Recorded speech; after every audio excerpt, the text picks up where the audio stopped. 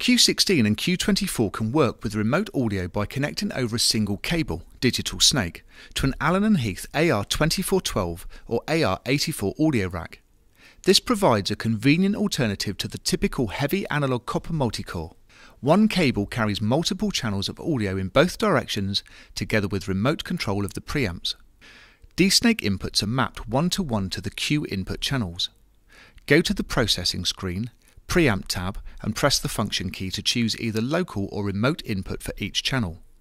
The gain knob will turn yellow when using dSNAKE inputs, and you will notice a pad switch in the screen. The dSNAKE tab in Setup Output Patch presents the patching of the remote audio outputs. These duplicate the outputs on the mixer rear panel.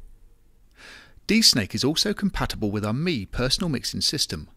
ME-1 mixers or the ME-U hub can be plugged into either the Q dSNAKE port or the monitor port on the AR2412 if you are using this. The monitor tab in Setup Output Patch presents a map of the 40 monitor channels sent to ME-1. These can be chosen and grouped to ME-1 keys using a setup function available on the ME-1 mixer, and the keys can be named and stored locally.